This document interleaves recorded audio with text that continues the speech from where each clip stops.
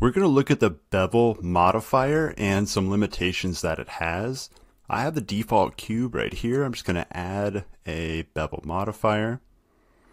And we can change the segments. But what I want to do is look at the amount. And you can really crank this up and basically bevel this almost into a sphere if you'd like to. I'm sure if I put some more segments in, I could really get it almost perfectly spherical. Well, that was crazy. All right, but I want to talk about limitations. So this right here, all these faces are the full size of the cube.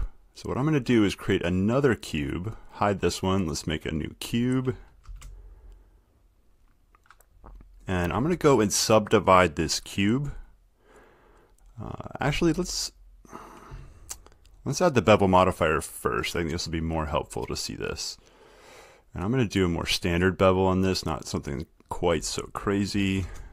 All right, that's reasonable. So we're now going to go into edit mode.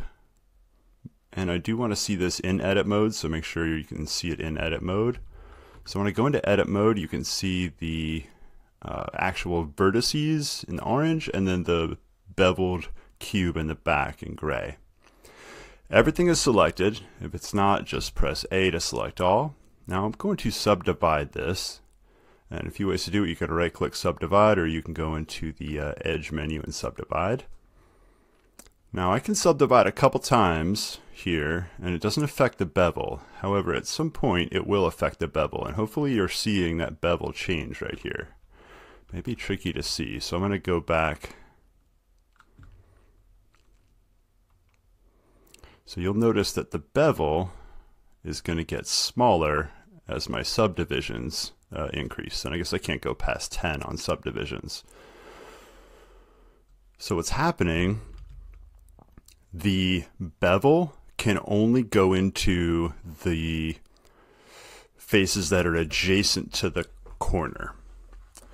And because I've subdivided this so much, you can see it perfectly lined up here. The bevel can only affect this face and this face. So when those faces end, so we have another face here, that's where the bevel ends. So the bevel cannot go past this face.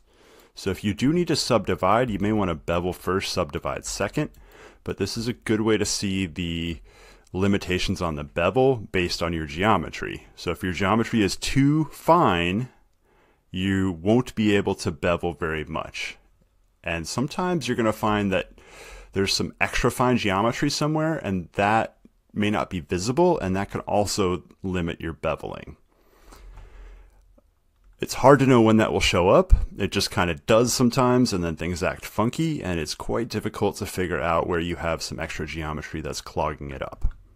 But hopefully this will help if you're trying to bevel and it won't let you bevel as smooth as you would like. Now that we've already subdivided, let's get back to object mode.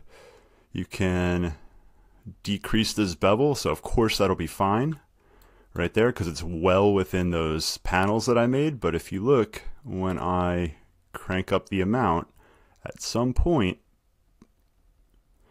I'm increasing the amount, but you no longer see it reflected in the model.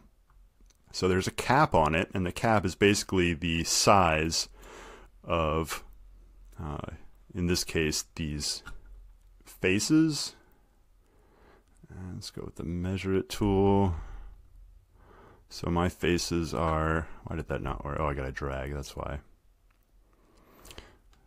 So that's the width of my face, and I think somewhere right around there is where you're going to no longer see the effect anymore of increasing the amount, because it's past that number right there.